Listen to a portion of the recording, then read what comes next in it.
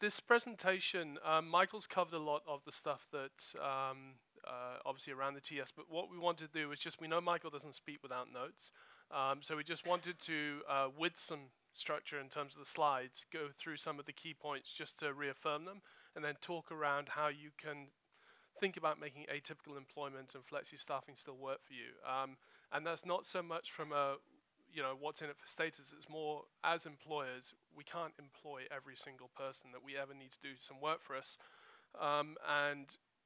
Using another company is not always an option either. So we need to try and find flexible working in order to stay nimble. So in terms of navigating the new labor landscape, this is something that Michael and his colleagues tell us almost every time we meet them when we talk about this law, and we say, but could we do this? Could we do that? How about this? It's always better to react to the law as it is, rather than be the test case that helps define its interpretation. There are a number of cases going to court already and going to CCMA that are helping define it, but it's obviously not a great place for those companies to be in. Someone has to do it, but our intent is to, we're not the ones and our clients aren't the ones, because you just don't know what will happen. So what does the new IR landscape look like? Well, first of all, the law actually came into effect on the 1st of April, but it's retroactive to the 1st of January. So if you have a claim against you, it will be from the 1st of January. So bear that in mind. The main clauses that in the new amendments that particularly affect atypical employment are section 198, A, B, C, and D, and I'm sure all of you, when you go away, that's the first thing you're going to go is go and read the law and those clauses. But we've sort of summarized them, and hopefully this helps clarify them. So in terms of what it applies to fixed-term contracts, it applies to part-time consultants, and it also applies to temporary staff. The main elements of this are the 3-month limit. So basically, you can employ someone on a fixed-term contract or temporary or part-time and them not be permanently employed for the first 3 months. Once you hit the 3-month mark, they're considered permanently employed unless you can prove that they weren't. And this is where Michael's talking about you must have a contract, and your contract must explicitly state this, so that you can prove it, because the onus is on you to prove it. Also, you must be able to prove that the employee understood the nature of the work when they started it. So if you have a contract but they never saw it, or it's worded in a way where it's misleading, like Michael said, where it's talking about next July and it's 8 months away, you're going to probably be found against. And in terms of that 3-month limit, there's no real case law around it, so we don't know exactly what the grey areas are now. And obviously no one here wants to be that test case. But at this stage it looks like there isn't a workaround in terms of the 3-month and becoming permanent. There are ways obviously to still contract out to temporary staffing, and the temporary staffing company will need to take the risk around them being permanent and carrying that risk, but that's obviously something they can work out with you. But the 3 months looks hard and fast. As the case law happens, obviously we'll know more, and we can keep you updated, but it's going to take about a year to play out. Equal treatment is a big one, because especially how it affects pay and benefits. And once you start thinking about the implications of that, it's actually quite far-reaching in your organization, not just in terms of pay, but how it affects how you structure your operations, your incentives, your rewards, benefits. It also applies to training. So, for example, obviously none of you guys, because you're all best practice, but some companies, a lot of companies, don't give the same level of training to part-timers, because why would you? They're not there as long, they leave quicker, why would you invest? Now though, equal treatment applies to giving them equal training and equal access to skills development, so that you're seen to be setting them up to succeed. And then also applying for opportunities. A number of companies may favor a permanent employee for whatever reason over a part-time or a temporary or a fixed-term contract employee. As far as the law is now concerned, everyone, no matter what their contractual status, needs to have the same access to be able to apply. Therefore, the communications need to go out to them. And also, when you assess them and when you make the appointment, you cannot do it with any sense of their contractual status in terms of being temporary or part-time affecting why you make that decision. So everyone has to be treated as equal. Obviously, the case law may show some grey areas, but at the moment, that's what the law is saying. And then termination, the same. Obviously, if it's a fixed-term contract and that contract comes to an end, and it's all legit in terms of it is work that isn't ongoing and all that stuff, then that's fine. But you need to, you can't treat them differently in terms of termination. And then the onus of proof is on the employer, as Michael said, and that's really, really important, because if you pitch up CCMA and sort of expect them to make their case, that's not, the commissioner is going to look at your case and why you're in the right or the wrong. And if you haven't got a process or you haven't followed your process, it doesn't matter if they were stealing out the till, you're still going to be found against. And then making sure that the employee understands the nature of the employment contract is very important, and proving that. And proving it is a signature often on a document, but it's important to get that. So what are the claims an employee can make? In terms of fixed-term and temporary employees and part-time employees, there's two types of claims that ultimately, if they go CCMA, it's going to be around unfair dismissal. It's going to be a claim for permanent employment where there is reasonable expectation for it, or a claim based on reasonable expectation for a renewal of the contract. So for example, in the law, you are allowed to extend a fixed term contract if, rather than make it permanent, if there are certain requirements which we'll come on to. But if you don't do it, but the work's ongoing, and they had an expectation that they would be renewed, you can end up in court for that, or CCMA. And then the level of compensation for a successful claim based on equal treatment will be no less favorable than if they were permanent, and the amount that a permanent employee would get in such a claim. So there are exemptions in the law, and again, the case law is still to happen around what this means, what the permutations are, how we can be creative, etc. around this. But this is what they say at the moment the exemptions are. So for the 3 months, being able to employ someone on atypical employment longer than 3 months, the reasons are, the main one, which, Dion, I know you're perhaps using it as a hypothetical, but the 20,000, they would be above the threshold. So all these amendments don't apply to them. A business doesn't have to treat anyone above that amount equally. So the threshold earnings is a very important one. So, you know, if you don't want to bother with this law, just pay all your entry-level staff that much and you're in the clear. So if that's not a solution for you, then seasonal employment that exceeds 3 months but is clearly seasonal. So for example, I know there's a big retailer, Amazon in the room today?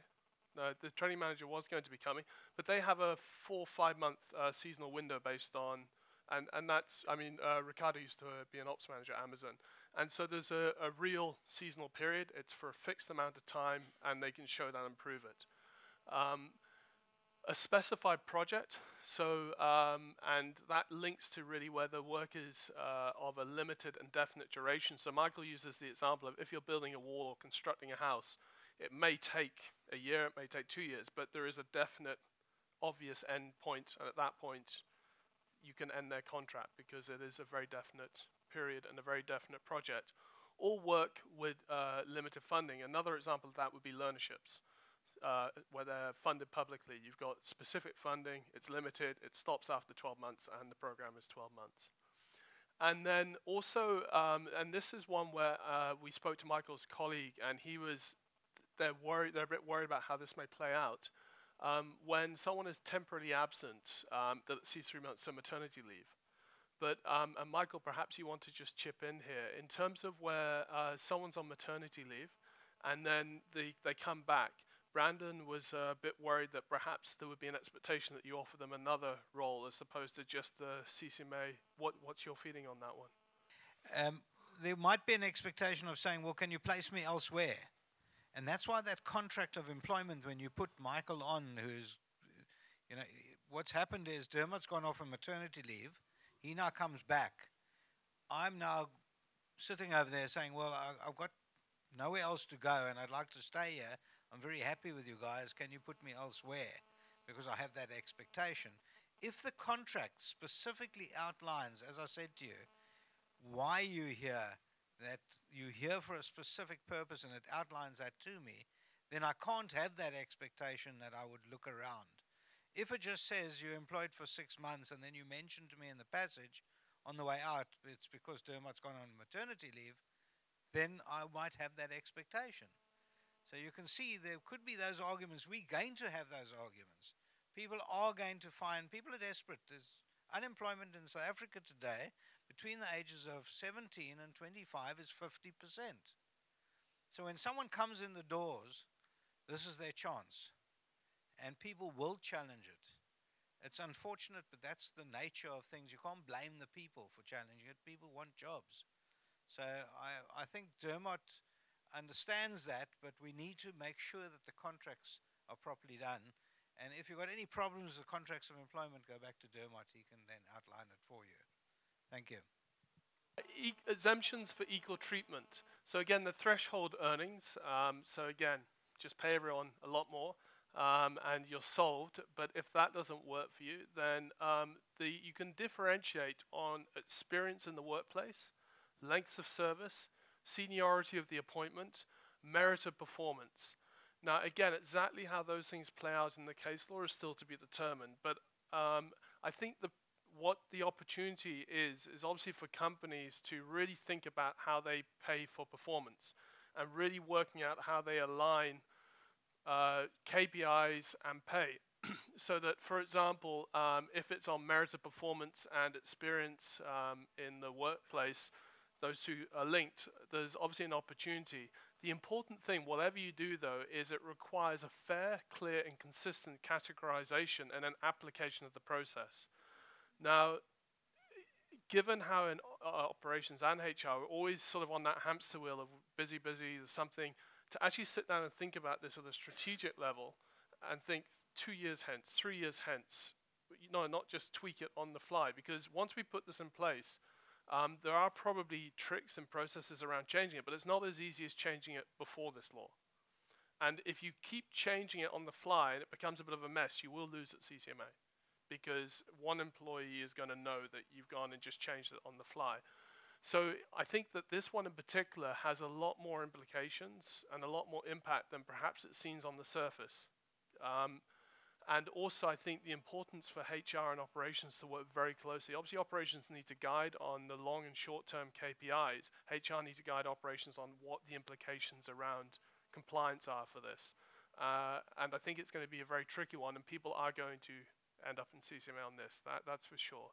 Call centers, where we're always adjusting and tweaking via campaigns and BPOs, or if we bring a new campaign or new staff, I mean, this is quite a complex dynamic we now have to manage. And this is where I think we talk about labor law costing a lot of money to implement, costing operations, slowing business down, red tape. This is really where the tire hits the tarmac, I think, here. And anything that helps make us more nimble is going to have huge cost implications for the business. Michael, just on this, I think this is a very performance one. So where you've got the performance related to pay and you categorize all of these things. A lot of businesses are quite fast moving, so things change on the ground within 3-4 months. So if you've said, okay, these are our categories, this is how we're going to pay, and this is how we're going to differentiate between people doing the same job on pay, and you then need to change it, because how do you go about that without ending up at CCMA people saying you're moving the goalposts unfairly? People know how to performance manage, and if you set targets and you on people weekly, daily even, then you can explain how it would work in that terms of that performance management. I've never had to performance manage anyone, so I don't know, but the CCMA will respect your performance management system before they will respect the individual. And people buy into the system. That people have been properly trained at the CCMA as to how your performance management should be working, and as long as you're implementing it properly, then you can differentiate in the pay. In other words, if I'm selling widgets and you've said that we've got to sell 10 widgets a day, and yet I'm only selling 5, and yet you've got another one who's selling 15, obviously the other guy is going to be earning more than me, first of all, and second of all, the first guy you're going to be saying, well, look, if you don't hit the target next week, we're going to bring you into performance management hearing, and we might have to even dismiss you.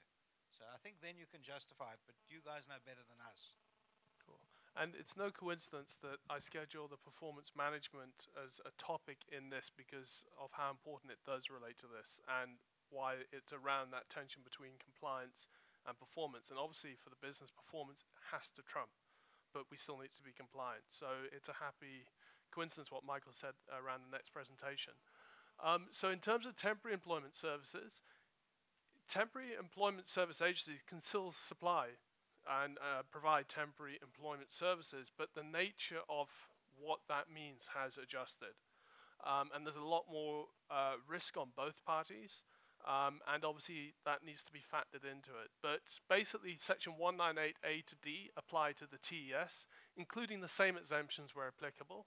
A key one, though, is that the deeming provision, and judges have spoken, it hasn't been tested, but they've said that in their opinion this is how it will apply, is that if a temporary employment claim employee brings a claim and they're successful, whether it's around equal treatment or whether it's around the 3-month unfair dismissal, then it will be considered dual employment or joint and several liability after the 3 months. Now, obviously that's scary for clients because you feel like a lack of control, and then you still may be found responsible as an employer. So what's the point of outsourcing? What's the point in using temporary employment services?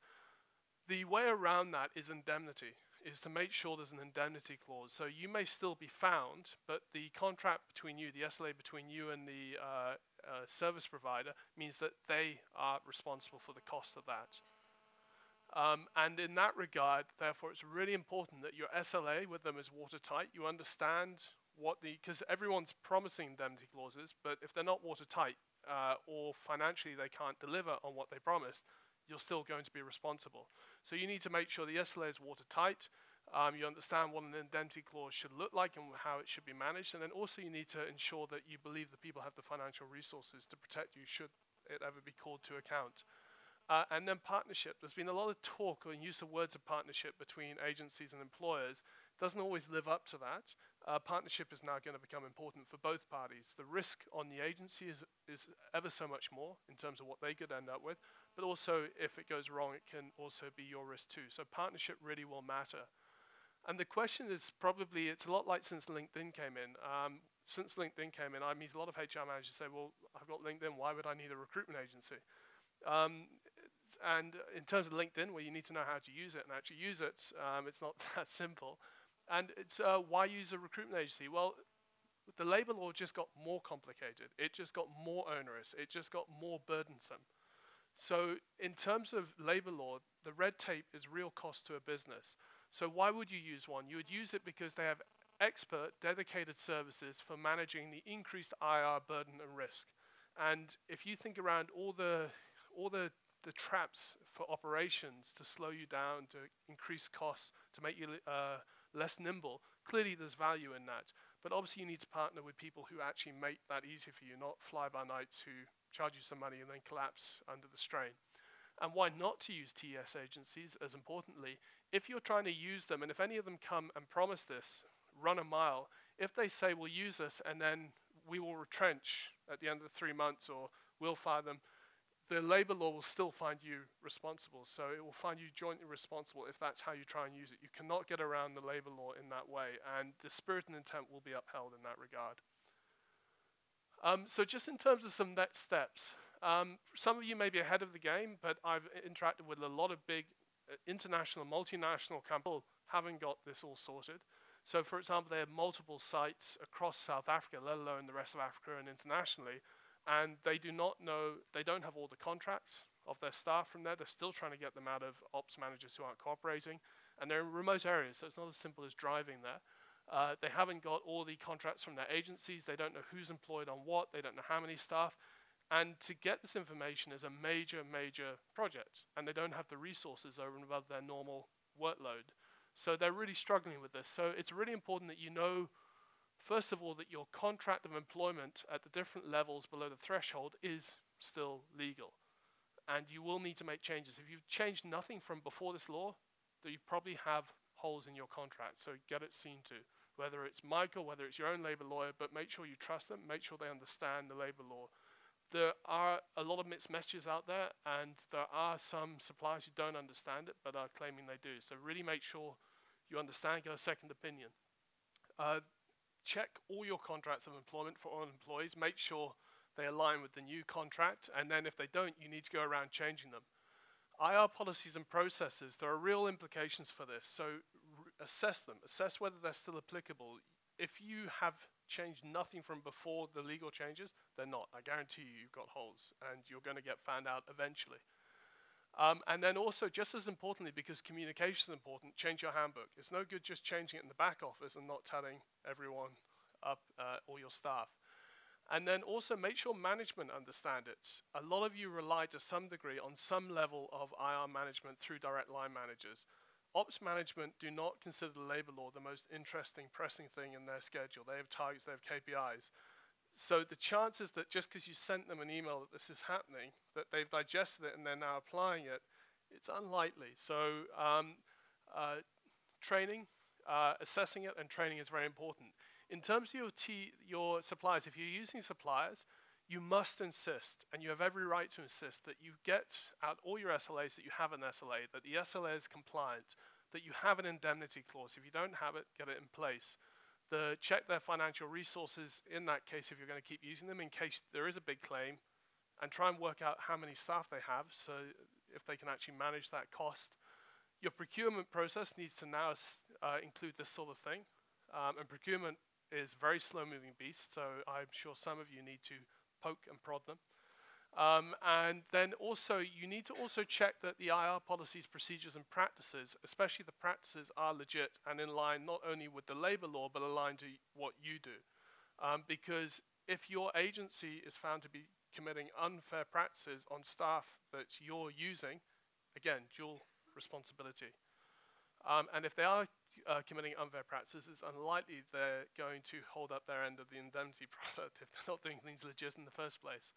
And then temp employee contracts, you should ask to see every single temp employee's contract to make sure you're happy with them. It's a bit more work, but you still obviously aren't having to do the day-to-day aspect.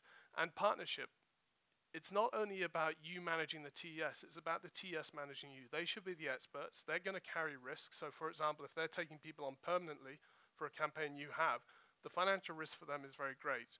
If they put an indemnity clause in and you go fire their person without speaking to them, it's not due process. They're the ones who potentially could end up with the cost. So they need to learn to manage you and help you also. But by that partnership, hopefully it helps you put things in place your side.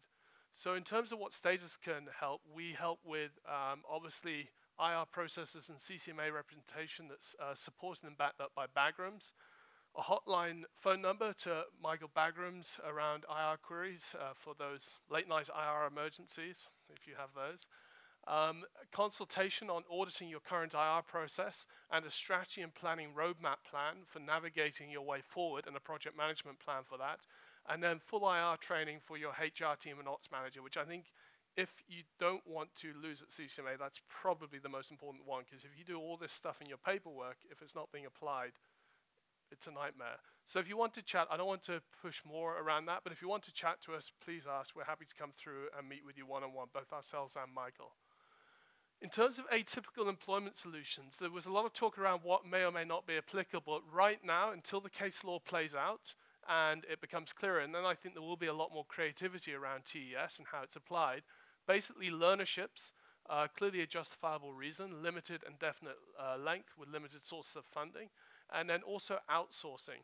And I think an unintended consequence that over the medium term of this labor law, which isn't what the unions were intending, is there's going to be a lot of outsourcing of non-core functions. And you'll get businesses like cleaners where they do cleaning for lots of companies. It's their staff. It's not an essential, but I think cleaning is a very superficial one. I think there's going to be things like, I don't know, QA for a call center, it might be HR outsourced altogether, but there'll be areas where businesses start to splice and dice their workload, both core and non-core functions, and work out what they can outsource and what can be projects, even though it's ongoing work, but it can be defined into a project, and then you contract accordingly. So I think project managers are going to become a very, very massive resource in the coming years because of the value they'll offer.